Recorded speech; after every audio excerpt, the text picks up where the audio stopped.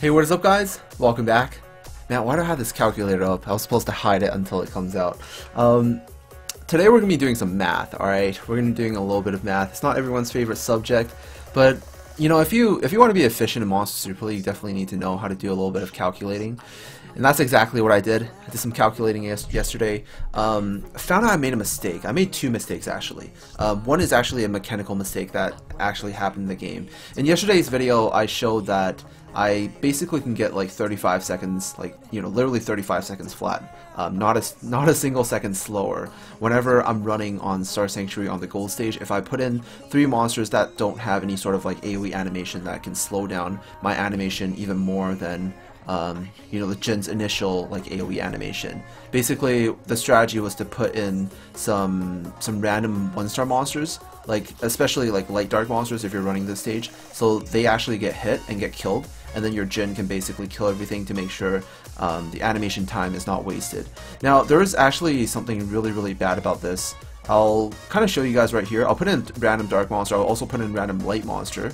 And for the last one, I'll put in, I guess I'll put in another dark monster. It shouldn't matter too much as long as they, because after the first turn, the Jin will have a full bar. So this should be able to get me like 35 seconds flat, not a second slower. Actually, it might be slower depending on like some of the animations. Some monsters actually have slower animations. I'm talking about like the ghosts and kilobats.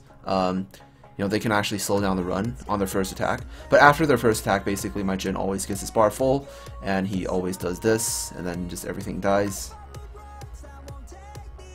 And then he goes and he hits them again, and then they die again. So I basically showed that you can get like the least amount of farm time doing this, but that's actually a mistake. Like, it's actually not efficient for me to do this. I think it was the ghost. The ghost on the first stage really slowed down. Like, his attack animation was hella slow. It really slowed down my run. You kind of need to not get a ghost. So, as you can see, I only got about 600 gold doing this, and then if I sell the gem, this is like 3,600. If it didn't have a substat, I think it will only sell. I remember it would only sell for like 2,600 or something like that. It's very low. If it doesn't even have a substat. So I'm basically only getting like 3,000 gold, or you know, like 3,000 to 4,000 gold. Actually, there's a little bit more than 4,000 gold, like around 4,500 to 3,000 to 4,500 gold every single run that I'm doing this. So it's not really efficient in terms of gold, because there's actually a mechanic in the game that determines the amount of gold that you get per stage. So what I actually did instead was I went and I put in some monsters, like some monsters with a lot of multi-hit, but they were also light dark. I put in the light Victoria because she actually, I kind of need her because she also has Siphon as well, so it's more likely that she gets her AoE up, and then her AoE will do more hits because it's going to be hitting more monsters. I put in the light Succubus to boost bars for my Victoria, and whatever other monster I have. As for the dark monster, because I need to put in a dark monster to make sure the Jin never gets hit, so I put in this where is he? Put in this dark Indra, because the Indras have a lot of hits on both their first and second skills, and you'll see that you actually get a lot more gold on these runs. Yeah, let me just turn on auto, because the amount of gold that you actually get, you see these monsters dropping gold and like going into your monsters. That is actually like the amount of gold you get on the stage is actually determined by the amount of gold that or the number of hits that you made on the enemy, because the more hits you do, the more gold that it generates. So you'll see after this run I actually get a lot more gold than the run I did before.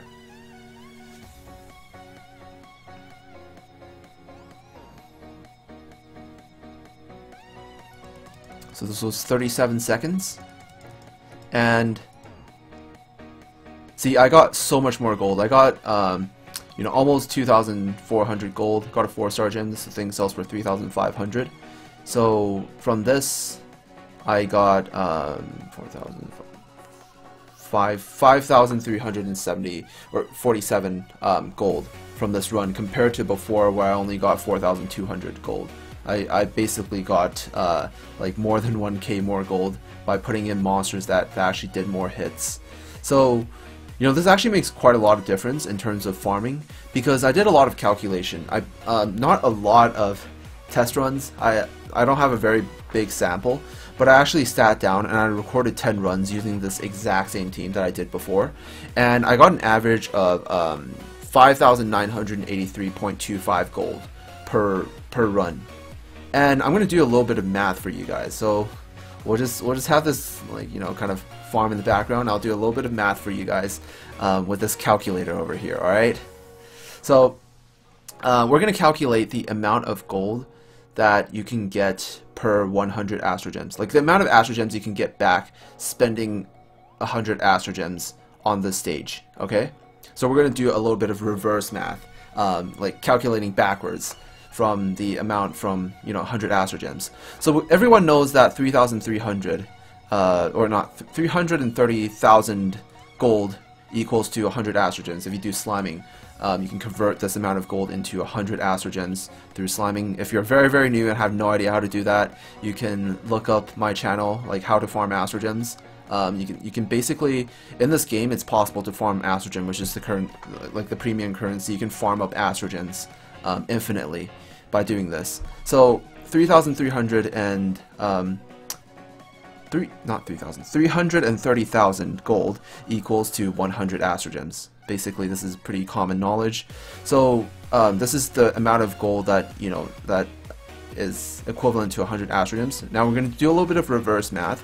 We calculated that I did a total of six runs, and I got an average of 83.25 gold. So I'm gonna round that up a little bit to 6,000. It's only a difference of 17, which isn't too big. Like 17 gold per run is not, it's not that big of a difference. So I'm just gonna do a little bit of rounding to make the math a little bit easier. So I'm gonna base it on 6,000 gold. All right. So we're gonna have to divide this by 6,000 gold because this is the amount of gold from per 100 astrogems divided by 6,000 equals to 55. Now this is the amount of runs needed in order to get that amount of gold. So you will need 55 runs in order to get 333,000 gold. And then I'm like looking at my notes right now. 333,000 is, you know, it's converted to 100 astrogems. So 52 runs gets you that amount of gold. Now I want to calculate the amount of energy required to do 55 runs. So the amount of energy required to do Star Sanctuary on the gold stage, on this stage, on extreme mode, is 5 energy. So what I'm going to do is I'm going to multiply this by 5. And this gets me to 275 energy in order to get that you know, that gold, or equivalent to 100 astrogems. And then I need to I basically need to like 5 is the amount of energy required to run Star Sanctuary, and then I need to convert this back into energy. So we all know that if you refill with 30 energy, you get, or 30 astrogems, you get 80 energy. So to convert the energy back into astrogems, I will need to firstly divide by 80 and then multiply by 3. So basically times, well, because like the, you know, I'll just do it right here. This is like not worth explaining. I'll divide by 80 because 80 is the amount of energy required, right? So if I divide this by 80, this number is the amount of runs, or actually what is it? This is just a temporary number because you need to divide by 80 to get, like, this is the amount of something, like per refill. It's like a placeholder number. It doesn't really have any meaning because you need to divide by 80 and then times 3 in order to get the amount of astrogems. So we're gonna times, or not times 3, times 30. We're gonna divide by 80 and then we're gonna times 30, and then this gets me to 103.125 astrogems. So basically that amount of gold gets me about a 3.125% profit. And that is where my second mistake comes in, because I've always thought that I was losing a little bit whenever I'm farming on Star Sanctuary, which is actually wrong, because I'm actually making a positive profit every single time that I'm running Star Sanctuary, getting that amount of gold, and then converting the gold back into astrogems through sliming. I'm actually making like 3 astrogems every single time that I run like 55 runs of Star Sanctuary. Yeah, every time I run 55 runs of Star Sanctuary, I make about 3 astrogems, which isn't too much, but what this means is I'm not actually bleeding out, and I'm actually able to make a positive profit each time I'm doing this, and I can basically infinitely farm Star Sanctuary non-stop without really losing anything at all, which is actually kind of a relief, because I always thought that like the only reason my astrogem count wasn't going down was because I had this like 30-day astrogem pack running, and the extra gold from doing like, you know, double XP or not double XP, double gold whenever the hour is up, and doing stuff like you know, getting gold from the trees and stuff. I thought that was why I was never losing out on any gold. And plus you also get some gold from like catching legendaries and catching variants. So if you're able to basically not lose anything and make about a 3% profit, you also profit from basically just playing the game. Like you can get gold from doing your arena, or not arena, PvP. You can get gold from doing a lot of things, like doing clan battles. You can get gold from clicking the trees every hour. You can get gold from events. You can get gold from, you know, like the daily friends and stuff like that. So basically, if you never spend anything, like if you don't spend your gold at all, and then just kind of wait passively for your gold to accumulate through other things, you can basically just, you know, your gold can kind of go up to make about enough for like Heroes Festival and stuff like that every single like 15 days or so of just running Star Sanctuary non-stop, which is actually pretty amazing that I can do this, because this means that I can make the most amount of dragon sigils within a week without really farming anything else. I don't have to worry about myself bleeding. I don't have to worry about not being able to get astrogems to do certain things. So that's pretty much it. That's just a little bit of math and a little bit of like just game mechanics that I want to show you guys to, you know, make your farming even more efficient. Because I've already reached the physical limit of the fastest possible way to like farm dragon sigils and stuff, but now I'm trying to get my efficiency up. Now with the first mechanic, with how like monsters basically generate more gold the more hits that they do, I actually got this really cool theory of making like a super efficient farming team. Basically my Jin's able to one-shot everything, right? So I only need other monsters that can basically get their AoEs up really fast, but not do enough damage to kill the enemy with their first skill.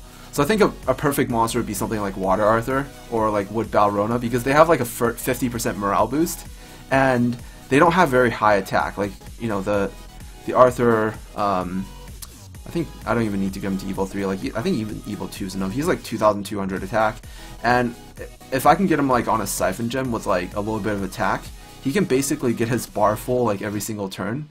And also he can actually, wait, no, I can't use an Arthur because he's water.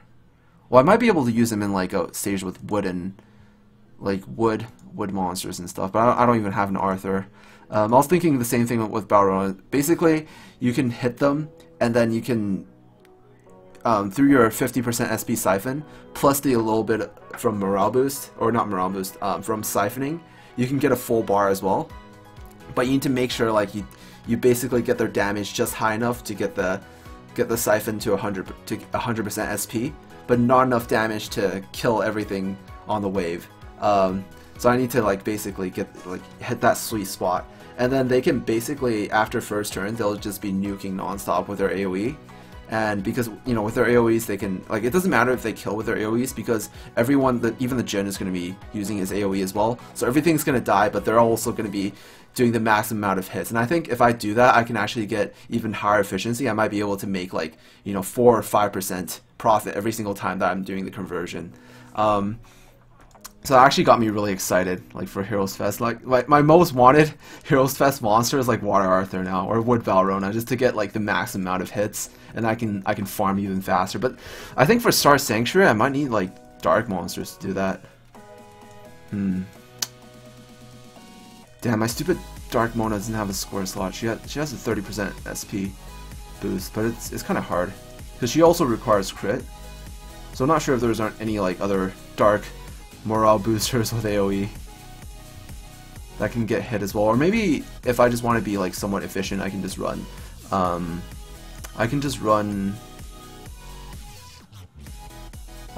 like one Water Arthur or something like that, and then I can run another like light unit that basically just is there to tank the damage, because I really don't want my Jhin to get hit. I don't want my Jhin to get stunned or take attack down, because that will actually slow down my runs even more. So I think I can put in something like the Light Succubus, and then this way it's even easier to get like, if I have like Water Arthur, to get his bar up to full without killing anything, because I'm basically boosting like 60% bar on first turn. So I think that might actually be a pretty good idea if I use something like a Light Succubus. And then for a Dark Monster, I'm not really sure what I can use. I mean, I do have the Dark Cura, but the problem with the Cura is she's not an attacker, she's a healer. Like, so even if she has a full bar, she won't be able to nuke.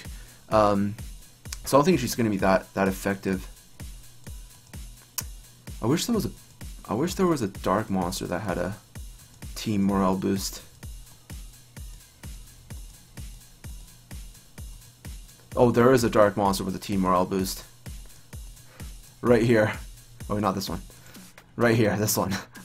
But, you know, she's not even obtainable. And if you get her, you basically win the game anyways, because she's, like, fucking so OP. Yeah, I think she even might be able to get her bar up to full, like, if you put, like, a Siphon set. And then Blue Soul Generation is pretty lucky, because she actually has, like, a 20% boost. But anyways, that's enough theory craft for today.